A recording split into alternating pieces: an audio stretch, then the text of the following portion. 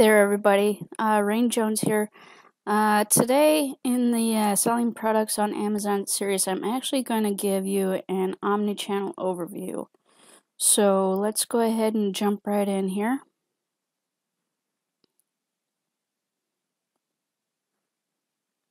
Alright, so first off, we're going to start with a couple definitions. Alright, omni-channel is a fully integrated approach to commerce. And basically what this means is these channels, they want to provide not only online presence but an offline or brick and mortar presence. They want to cover, all of the e-commerce opportunities out there, storefronts, social media, retargeting, everything that you can think of to get their business in front of people. Okay, now there's another definition that I want to talk to real quick, which is multi-channel, which is basically promoting and selling anywhere that your customers buy. So in this case, what we're talking about is using multiple omni-channels for our own business to promote our products where customers are buying. So when we talk about omni-channels, these are the top omni-channels right now out there, and Amazon's #1, of course, but the others offer similar opportunities and options as well. So I'm going to go in and talk about each one of these individually, so I'm not going to name all of them here. Alright, so Amazon and Walmart. Okay, Amazon is the model for all other omni-channels, and basically all these other businesses model their online presence in a similar way that Amazon does, with a couple differences. Okay, so Amazon pays to get on the first page of Google. So what this means is, when I talked about in my first video, when I talked about getting in the buy box. Okay, so if you get into the buy box, there's a pretty good chance that since Amazon is paying to get on the first page of Google, if your product turns out to be something that's selling really, really well, there's a chance that your product might get on the first page of Google through Amazon's own search engine optimization efforts. So basically, that's free advertising for you. They have the Prime program, which is offering all sorts of, bells and whistles. But what we're focused on is the 2-day shipping opportunities that are inherent with this, and the free shipping opportunities. Amazon also offers no hassle returns. They have a great customer service base that takes care of customers for you. They have the fulfillment by Amazon, which means that you can ship your products to an Amazon facility, and when an order is placed, Amazon will make sure that that product gets shipped out in the time frame specified. And they also offer the Amazon Prime for same-day delivery. So if it happens that some of your products get to one of their same-day facilities, then there's a good chance that you could see products that go out within a couple hours versus 2 days. But that's just to put this in perspective, that's not highly likely. Okay, and they have systems to keep the products you show an interest in front of people on social media.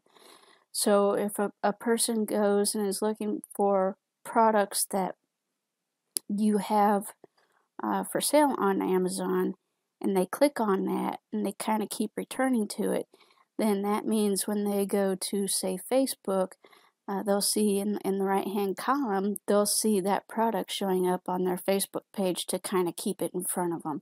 So Amazon offers a lot of cool tools that you don't have to pay extra for in order to take advantage of. Walmart has started copying the Amazon model. Difference is Walmart is a brick and mortar store, started out as brick and mortar. So they offer, in-store pickup, free 2-day shipping with minimum order amounts that apply, and that's for their products only. Okay, there's no memberships for people to pay for, but they do not have a fulfillment center or fulfillment centers yet. So that means that they don't ship products that you sell on their site, which means you have to take care of the shipping yourself. So that's something to keep in mind. Is there's going to, when you're figuring out your profits and your expenditures, shipping is something that you might have to take in mind. Now, Walmart is moving towards having fulfillment centers, but that's probably not something that we're going to see within the next few months or so. So keep that in mind, and keep an eye out on it for when it does come to be about, because right now Walmart is closing their Sam's Clubs and are looking at turning those buildings and physical sites into fulfillment centers. That's going to take a while to action, but it is something that's coming in the future. Okay, eBay. eBay is great for building your brand, and they're also moving towards the Amazon template. One of the things that differentiates them from Amazon is the fact that you can do either a direct buy, or you can choose to auction your products off. And they also pay to get on the first page of Google. So that's, again, free advertising for you. And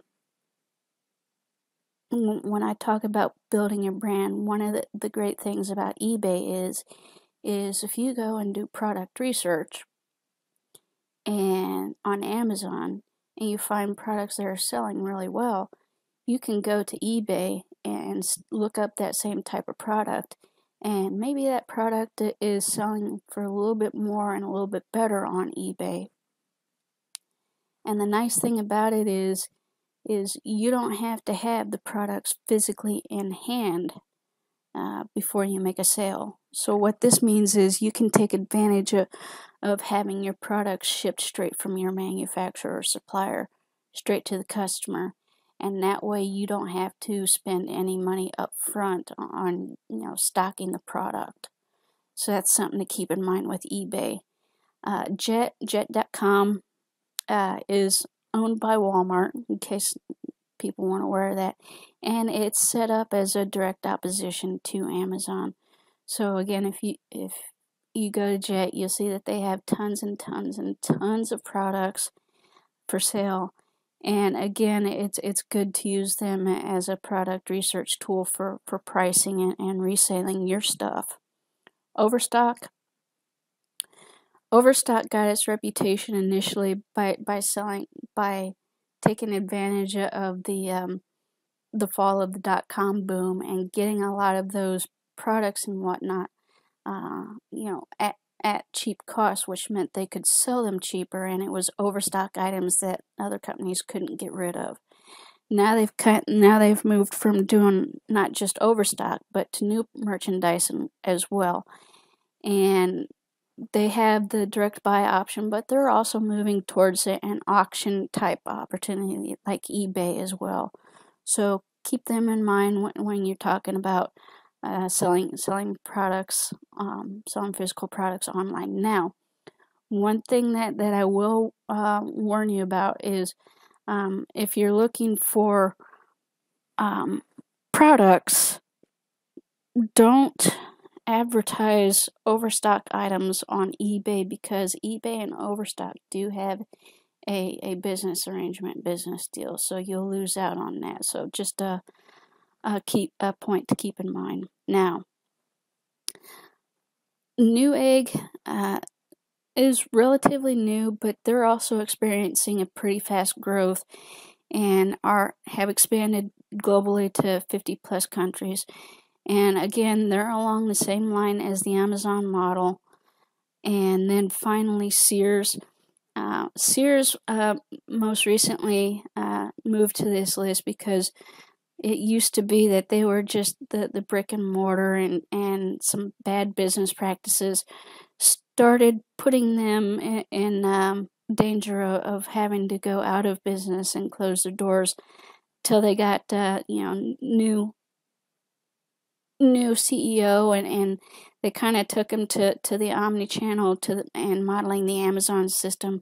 And the nice thing about Sears is they also offer fulfillment. So you can actually ship your products to one of their fulfillment centers the same way as Amazon, and get your products out there and whatnot. So this has really been saving Sears behind, and then they're really starting to make a good inroads into this system and using the omni-channel options. Now, again, these businesses are defined as omni-channels, and so what you're going to be doing is you're going to be looking at the opportunity to do multi-channel marketing, which means putting your product on more than one of these businesses and getting it out there in front of the customers who are going to be buying.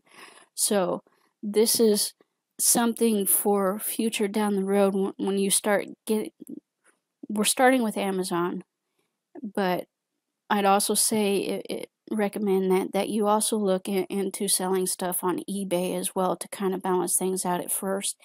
And then as your business starts going, and we'll get into some of these final notes as well, as your business starts going, then look at advertising the same product on different channels and seeing where the sales are going as a way of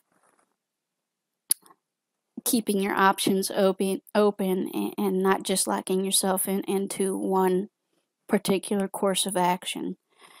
So some final notes: all of these channels have options for you to sign up as a vendor and or as an affiliate.